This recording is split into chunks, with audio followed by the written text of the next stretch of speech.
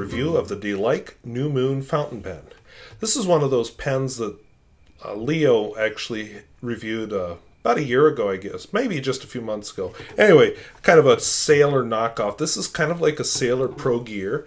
Now, I don't own a Sailor Pro Gear to compare it to, but I'm going to link you to one down in the description. It's, you know, it is an attractive pen. I actually like that color. I don't feel any compulsion to buy that pen, so I don't know if you'll ever see me review it, but you know, it's nice enough looking. I have basically the same pen here, but you know, a lot less money.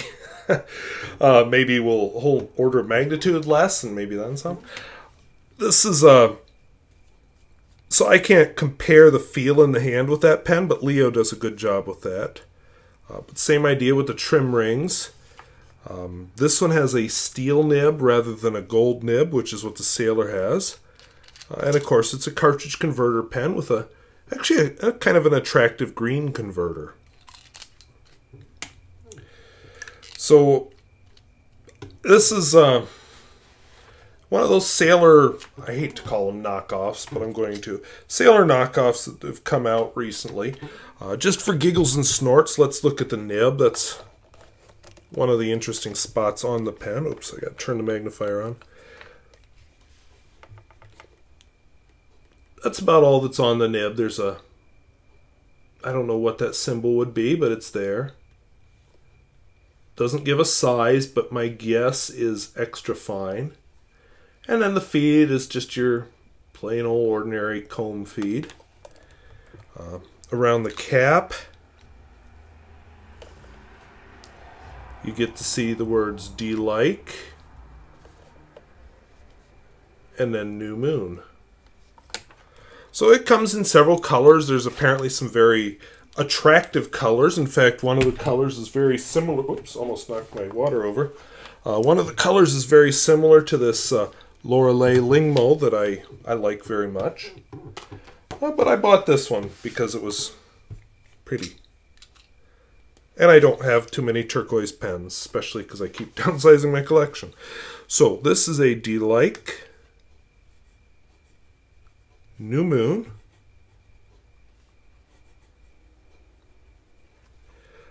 I'm calling it an extra fine, but again, it's not actually labeled as such. Pretty smooth for an extra fine though, so I guess you have that going for you. And it's comfortable in the grip, and I have it posted, and it posts pretty securely. The ink in it isn't, I don't know if I'll ever bother buying this ink again, but a sample was kind of fun. I have platinum pigmented blue. It might be interesting cleaning this out of the pen. We'll find out, I guess. A pigmented ink means there are small particles suspended in it rather than it's a dye-based ink. As far as flex, forget it. And I'm not one of those reviewers that's going to push it down to see what its limits are. This is not a flex pen. Does it have some line variation? Yeah, but not a flex pen. But enough line variation to be interesting. Wetness and flow. Actually very impressed with this pen.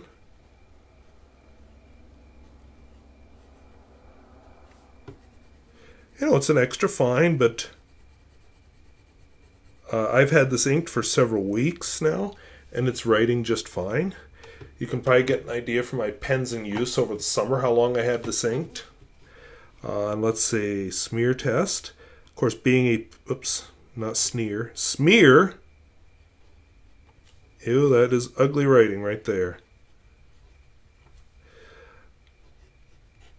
This is a pigmented ink, so it behaves a little differently, but it, you know, it's a decently wet pen. Not spectacular because the nib is so fine. And reverse writing.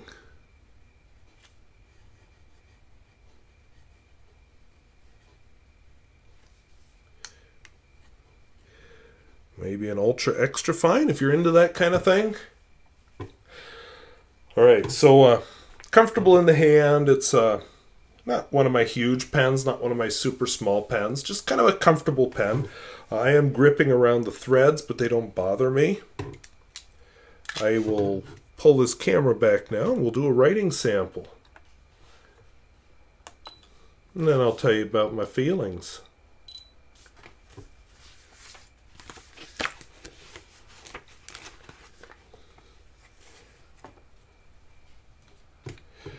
So at the time I'm recording this, which is August 16th, school is starting next week, so school is on my mind. So let's do a school, oops, you can't see it, a school-based quote.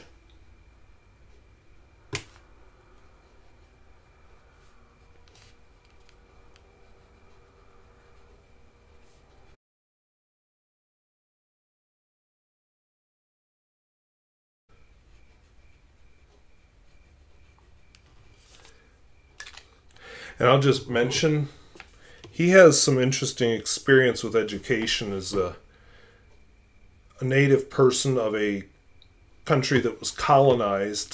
Definitely a different perspective on education than a lot of us have had. So worth reading about. So as far as this pen goes, would I buy it again? No.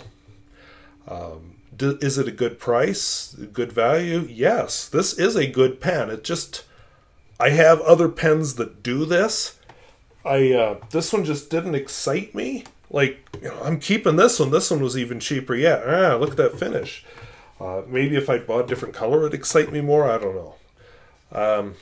But then as I think, oh, I'll get rid of it, then I think, oh, but really? So I guess I'm on the fence about whether I'm going to keep it or not. It does feel good in my hand. For when I need that really extra fine writing, it is perfect. I don't actually have a lot of extra... Okay, I don't have any extra fine pens, so that might be worth keeping just for that reason alone. That said, if something happens to it, I probably wouldn't replace it, so we'll leave it there. But it is a good, reliable pen, and I'm kind of excited to see some higher quality manufacture. I wish it didn't look so much like a Sailor Pro Gear, but... I did a video on knockoff pens a while back. There's only so much you can do with a pen. I mean, well, okay, actually I don't have any really original pens over here. But how many pens from the 20s looked like this? How many pens look like a platinum 3776 or a Mont Blanc 149 or a Pelikan M800? Yeah, this is very Pelikan M800-y too.